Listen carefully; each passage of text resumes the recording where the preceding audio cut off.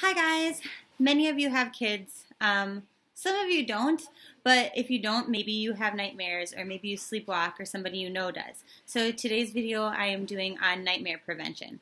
So first thing, you get down under the bed. There's some string under here. Dental floss, gross. Okay. There's quite a bit of salt, and you don't actually need to stir it or dissolve it. You could also go in a circle, like as if you were, Sabrina the Teenage Witch.